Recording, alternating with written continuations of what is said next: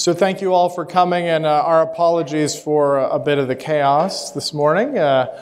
We do have some changes that are going to affect the TATFAR meeting, but we are all rolling with it and going to have, I think, a very successful international engagement. I want to kick it off by thanking everyone for coming.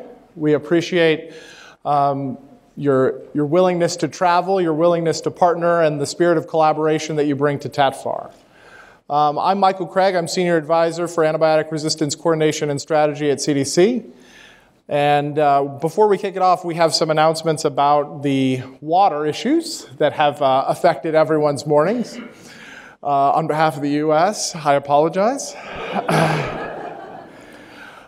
We were told by DeKalb County that there was a water main break, and it is the largest water main break in the history of the state. It affects this campus. And so we have negotiated that we will be doing the opening session until roughly 9:30, 9:45, and then the campus is going to close, and we're going to have to identify alternative sites. So when the campus closes, everyone will have to go, and we are going to be in communication with you via email on securing that alternate site and what the plan will be for the rest of the meeting. We have already secured a room for Thursday and Friday, and we will be also looking to secure transportation from your hotels to accommodate. We don't have everything wrapped up in a bow yet, but we will have that, and when we do have it wrapped up in a bow, we will be communicating with you accordingly. If you are having hotel issues, or if your hotels are forced to close or anything like that, please let Stephanie Gumbus know and be in contact with her. We will try to secure alternative accommodations for you if those are necessary. And we work to support and provide any guidance as we can accordingly, recognizing that this is an emergency situation that we were not apprised of until roughly 6:30 this a.m. So, with that, I'm going to turn it over to Larry Kerr to introduce the meeting, and we'll go with it. So thank you all for coming.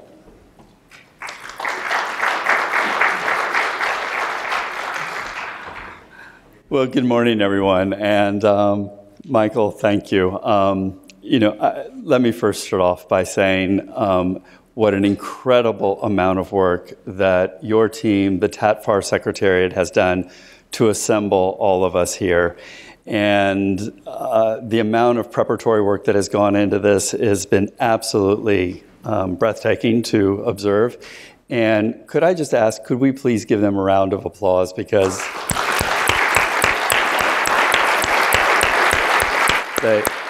they absolutely deserve that. And let me start then by saying good morning once again. My name is Larry Kerr. I'm the Director of the Office of Pandemics and Emerging Threats within the Office of Global Affairs at the U.S. Department of Health and Human Services. And it is my incredible pleasure to welcome you to the TATFAR meeting of 2018, only our second in-person meeting. And I was looking over the roster. We have 13 nations represented. We have people from governments. We have people from academia. We have people from the private sector. This is an absolute incredible gathering where, despite the logistic challenges, we're going to have opportunities to network in this time period. So even if when we are displaced this afternoon, take this opportunity to get to know one another, because the value that we have in sharing and exchanging and talking will not necessarily occur during the formal sessions, but will occur often when we are able to meet one-on-one or in small groups. So, in looking at the 13 nations that are represented here, I also wanted to welcome, in particular, this is the first time we've had colleagues from South Korea and Japan to join us. So we welcome them, and from traveling so far to Atlanta for this meeting, we welcome their participation. I've already recognized, but greatly want to thank the TATFAR Secretariat and the U.S. Centers for Disease Control and Prevention for offering us this facility, and now the incredible logistics aspects that they're going through to try and facilitate the ongoing aspects of this meeting during the water challenge. I also want to acknowledge the Pew Charitable Trust for their support in creating this meeting and helping us to get underway.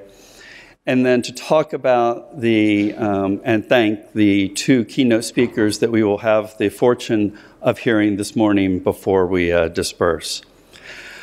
But one of the aspects that, as I was coming and thinking about and preparing for this meeting, is each of us comes to this meeting with a common cause. Every single one of us wants to do every single thing we possibly can to combat AMR. From whatever our discipline, from whatever our background, whether or not we've been personally affected by diseases impacted by multi-drug resistance, whether or not we come from a scientific, a medical, a public health, an advocacy standpoint, we are here for that common purpose. And so over the next couple of days, and then when some of us convene on Friday, we are looking to take all of the information that people have and are willing to share. And so over the next couple of days, I beg you to work, to share, to debate, to learn from one another, to help us strategize what TATFAR can do over the coming years, maximize its potential, and to keep it as one of the leading forces around the world, working with many other entities. I mean, we've seen the global conversation about AMR rise over the last few years. We must maintain that global commitment to action, and we must see those actions carried through. Commitments are words. Programs are implemented, and then we must measure those in terms of the impact that they are having upon people, upon animals, upon the economy, upon our national security, all based in the fundamental aspects that should antibiotic resistance rise, they threaten all of those sectors. And so I wish to welcome John Ryan, my co-chair, and thank all of you for your participation, and look forward to the next few days learning and engaging with you. Thank you.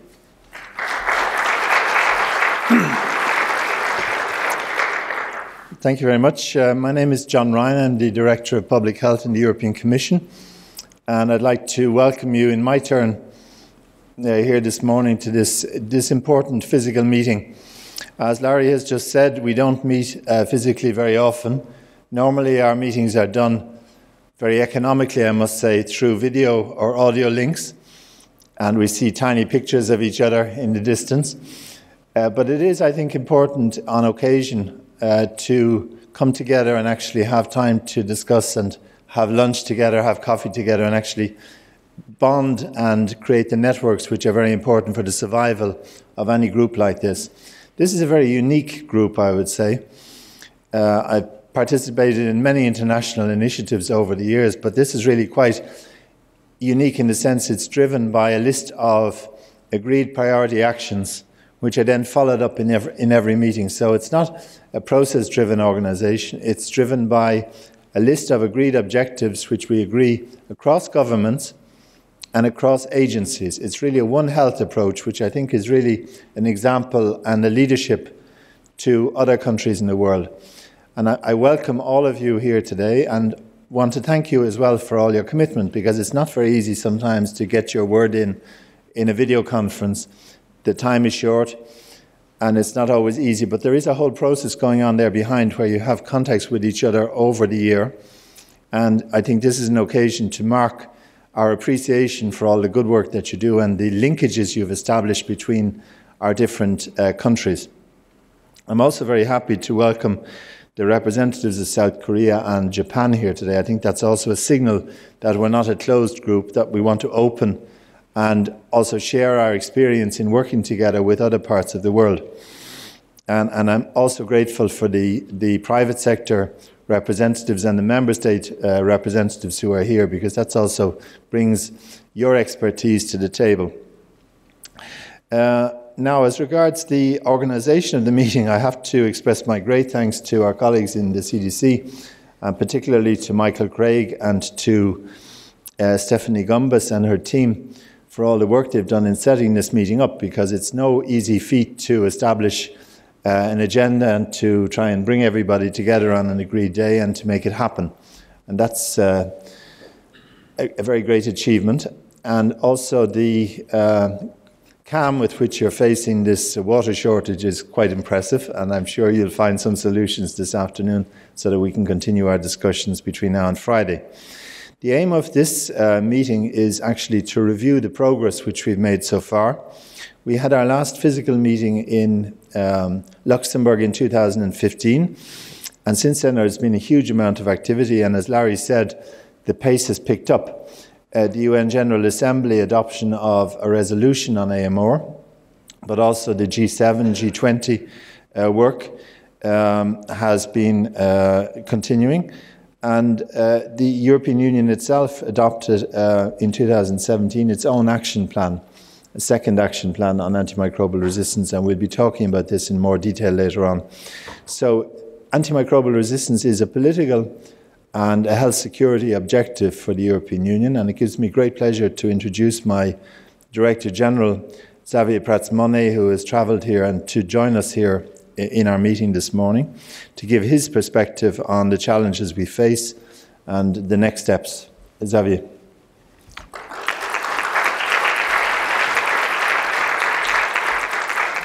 Good morning. Good morning to all of you. I've been doing some inquiries about Rear Admiral Schuchat, and I hear from sources within and outside CDC that she's a good woman to have around in a disaster. This applies mostly to the avian flu type of disasters. It applies to the common flu type of disasters, and I know that Dr. Schuchat has done a fantastic job in this year's influenza in the US. I'm sure it applies also to water main disasters. And I guess this is the reason why Rear Admiral is not here with us yet. It's a very good reason. If I had to choose between addressing a water main disaster or listening to a speech by me, I know very well which one I would choose. Having said that, I'd like to just start by saying that indeed it is really an honor for me to be here, to grasp the opportunity of this only second physical meeting of the TATFAR. And the first thing I want to do is indeed to acknowledge the extraordinary work that the CDC has done, particularly its secretariat for the TATFAR. And as most of us, or at least many of us, certainly myself, are bureaucrats but prefer to call ourselves public servants, I'd like to stress that we talk about institutions, but behind institutions there is very committed, efficient, and extraordinarily dedicated people. And these people are in particular, Michael Craig has been said, Jean Patel, the chief scientist for the TATFAR Secretariat, and indeed Stephanie Gumbas, who makes it all come together. And I would like to just say from our heart that we are extraordinarily grateful for what you're doing to help the TATFAR Task Force go ahead. I'd like to say a few words, but it will be a few. I know that this is not the place to stress, it's really not needed to stress the importance and the gravity of antimicrobial resistance as a challenge. Actually, this is not really a very new problem. When Alexander Fleming got the Nobel Prize in 1946, he started in his speech by warning about antimicrobial resistance. So it's not that it's a new problem, it's just a problem that is becoming extraordinarily acute. And if I had a look at the 2017 report by CDC on AMR, and if I wasn't shocked, it's only because we have similar reports. I believe you had 270 million prescriptions of antibiotics in the US in 2015. 30% of those are necessary. I mean, is it really, really something to think about, and something where we should really try to do more? Because as you know, we had the Jim O'Neill report on antimicrobial resistance, a particularly interesting piece of work, not least because Mr. Jim O'Neill comes from Treasury. He's a finance minister, not a health official.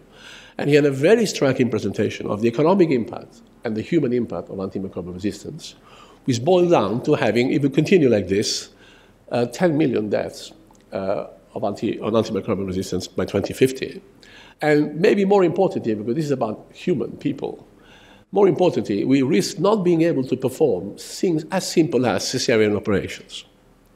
So this is how see what the situation is, but I don't want to give a gloomy picture because indeed we have many good news, and many good news in terms of the progress that has been made, and importantly for all of us, in terms of the priority that our top political leaders in our own countries, in the EU, in the G7, in the G20, indeed in the General Assembly of the United Nations, has been given now to antimicrobial resistance. I believe the United Nations General Assembly has discussed health issues only 4 times since its beginning, just after the Second World War. One of them was on AIDS. The other one was indeed on antimicrobial resistance. So this gives us a sense that there is now an opportunity. And I think, as has been already said, I think it is now up to us to grasp this opportunity and translate nice words, good intentions, aspirational statements into facts and actions. From our side, as John said, we have indeed an EU action plan approved in June last year. We will produce in a matter of weeks a report on the state of implementation of the action plan. This is because in our institution, and I fear in some of your institutions too, we do have sometimes action plans that have more plan than action. We were determined to avoid this. We have, as I said, an action plan that has over 70 actions and that is organized around 3 major themes. The first is Europe as a best practice region on antimicrobial resistance. Partly because in some areas we are a best practice region, but certainly because we want to make sure that we become a best practice region and that we bring up the standards of some EU countries to the best levels that we have. We have countries in Europe. So the difference between, for example, when we look at the level of prescriptions, of unnecessary prescriptions in humans, we have a difference between threefold, more than a threefold difference between the best performer, the Netherlands, and the worst performer, Greece, for example. And when it comes to veterinary medicine, the difference is about 40 times between the worst and best performer. So there's a lot of room for improvement, for learning from each other. And the first strand of our action plan is about exchanging best practice, learning, but also monitoring and surveillance through ECDC, indeed, and through the help of CDC also. The second strand is research, and we are doing a significant effort, as we've done in the past, to make sure that we have a strong element of innovation and research, to compensate, of course, for the fact that we have not really found new strands of antibiotics for the last quarter century, but also to look at early diagnostics and improvements in other areas that will help reduce antimicrobial resistance. And then the third aspect is the one I would like to focus more, because it is a response to the fact that we are very conscious that antimicrobial resistance has to be a global effort. And this is why the third aspect of our action plan focuses precisely on this, on making sure that the European Union and its member countries contribute to the global agenda against antimicrobial resistance. And one of its aspects that we mentioned explicitly as a promise for the future is TATFAR. Yesterday, when we arrived, we had the privilege of visiting the Emergency Operations Center here. It was, on the one hand, reassuring because it was empty. Not completely empty, it's never completely empty, but it was reassuringly not a hectic place at the time, which means that there was not really a big problem. But it was also a reminder of how strong the contribution of the US is to fighting communicable diseases and to fighting pandemics around the world. You just needed to see the level of intense monitoring and the presence of CDC staff around the world. But it was also a reminder of how global the problem of antimicrobial resistance is. So this is why, as I said, our own action plan is really focused on ensuring that the EU and its countries strengthen research, cooperate more with each other, but also contribute to a global agenda on antimicrobial resistance. Now, what about TATFAR? Again, I think it's really quite extraordinary what we have achieved. And what we have achieved in terms of practical experience, in terms of concrete operational results. 2 reports that have been quite extraordinary recently by TATFAR, so by CDC. So we have many achievements. And the question for all of us, I think, is what can we do more? And I think we may want to look at the things that we may want to do more on a number of aspects. The first is, do we want to commit ourselves to more quantified targets, to more specific objectives than we can hold ourselves accountable to? Process and good practice is fine. Maybe we can think of how, over the next years, now that we are midway through the mandate of TATFAR? How can we try to think about specific objectives we can aim at together? The other point we may want to look at is whether there are any specific areas that deserve particular attention. And if you look at what AMR is as a global phenomenon, one area that comes to mind as an area where the TATFAR could focus more is what it could do in terms of leading the way and being an example by practice and by experience for others to follow. And the area that comes to mind immediately is the use of antibiotics for growth purposes in animals. The EU has done extraordinary progress in this area. We've put legislation in place 11 years ago. Canada, Norway have done exceptional progress. The US has done exceptional progress, FDA guidance. The private sector industry is sensitive to this issue now. Can we make sure that we use the experience of TATFAR, that we use also the new partners that are being associated increasingly with TATFAR to make sure that this issue is more present internationally and that other countries follow the experience that we have in TATFAR and do more in this area of the use of antibiotics for growth purposes in animals. This is just an example of the sort of things we could do more together.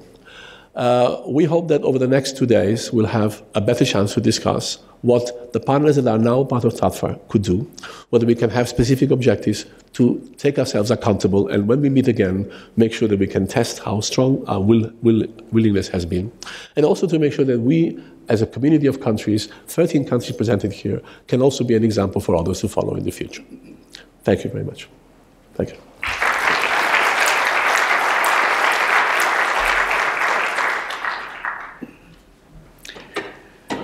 Ladies and gentlemen, you'll indulge me if I have a bit of a rare honor this morning. And I say rare because I have the opportunity to introduce someone to you all that I view as a hero. Dr. Anne Schuchat is an individual that is absolutely remarkable, and I want to sing her praises for just a second. I've had the honor of knowing Anne since around 2006, but her distinguished career begins at CDC in 1988, where she was an epidemiological intelligence service officer. Anne, as a person, is a leader. She is a physician, scientist, where I've seen Anne go toe-to-toe with the best experts in medicine, public health, epidemiology, and be the advocate for public health writ large. She's an individual that knows not only just one or two diseases, but she knows diseases writ large and has an expertise across many areas. In 2006, when we were working on the National Strategy for Pandemic Influenza, Anne was the voice for CDC that helped launch not only the domestic but the global efforts to prepare for influenza that last, and those capabilities exist today. She's an incredible advocate to our Congress, fighting for CDC's budgets and programs and making sure that those make it out to our states and international partners. She's an absolute leader in the sense that she's been asked many times to step up into the leadership position and guide this incredible institution that is CDC, both domestically and the global efforts.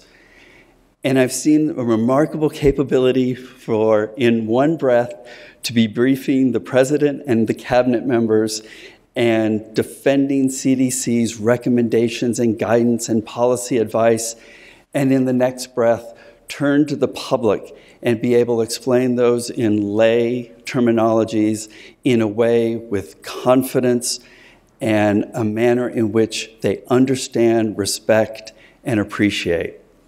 So when I say I have the honor, I really would ask you to help me welcome to the stage Dr. Anne Schuchat, Rear Admiral, within the Public Health Service Corps.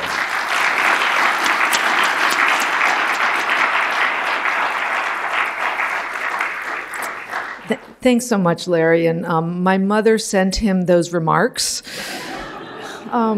It's a delight to look out and welcome you. I I don't know how much has been said already about the excellent water supply here in DeKalb County and here at the campus, so I am so sorry for what you all went through at your hotel and what you're going through here, and I understand after my remarks, we're likely to be moving the meeting to another facility.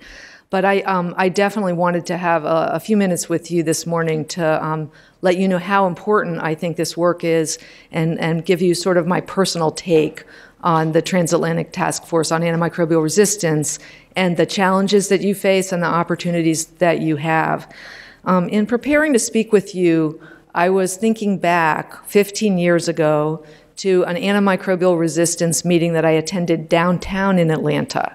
It was a convening of 27 states around the United States where we were working together with state health departments on the new challenges we were having with drug-resistant respiratory infections, particularly Streptococcus pneumonia. I see Marion shaking her head. She was probably at that meeting too. It was March of 2003, and it made a real impression on me. The public health and healthcare and many states were convening with federal partners to talk about the issues. But what really made an impression on me was returning from that meeting downtown to the CDC, to what was then the National Center for Infectious Diseases, and sitting in a small conference room with a few of my colleagues from around NCID, including Dr. Kabaz, who was then in viral diseases, and learning of an unusual, severe illness occurring in nurses in Hanoi at a hospital and in a multi-generation cluster in Toronto, Canada, and in hospitals in Hong Kong. CDC was getting reports from WHO and partners in other countries about what was going to be called the severe acute respiratory syndrome, a nightmare infectious disease with no treatment that was jumping continents, affecting healthcare, and frightening the public. Today, antimicrobial resistance has a lot in common with the SARS pandemic. The issue of infections that we don't know how to treat, challenges with diagnostics, ability to spread rapidly, silently from country to country, and a critical role for the human-animal interface. As I looked at the agenda of what you are trying to tackle and why the transatlantic partners really do need to come together in both a multilateral and bilateral way, I realized that the SARS story really resonates. So I know that your 3 days of meeting, where we do hope to get you water and power and bathrooms, for instance, I know that you have a chance to roll up your sleeves and continue to make progress, but I just want to say how important the connection between countries is, the connection between sectors, the role of detection and response and containment, as well as the opportunities for prevention. We heard a little bit about antibiotic use on the farm or in agriculture. Clearly, we have a focus on improving antibiotic stewardship in healthcare and in the community. These are not issues that are the purview of one doctor or nurse, one hospital or facility, or one country. And so the ability to work together is vital. I also heard a little bit about best practices, and I know as I was learning about Candida auris and this really nasty new fungus, that it was the UK experience that helped us understand how to tackle that in our own facilities.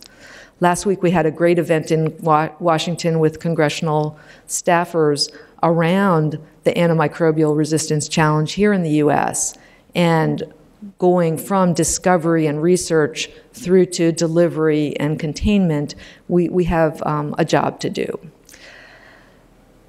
We heard about Alexander Fleming, and I just want to tell you my own story, that my uncle was a pulmonary physician, actually, and did his training in the 1940s here in the United States, and described to me taking care of patients, in Brooklyn, New York, before there was penicillin and after there was penicillin, and seeing the difference it made for pneumonia patients.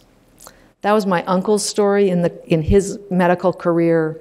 Now, my nephew, having knee surgery, the same week that I got the MMWR report about the nasty graft-related infectious diseases that were being spread in minor surgery, realized that in the course of just a couple generations, we've gone from breakthrough drugs to nightmare infections. So what you're doing together as TATFAR, as multilateral and bilateral, and as individual leaders is just critical. CDC and the US government place antimicrobial resistance as a top priority. I am here to reaffirm that we continue that in this administration. We're really looking forward to working together on the family of issues. And I will apologize again that we do not have water. So thank you so much for all you're doing. And again, Larry, thank you for that nice introduction. Thanks.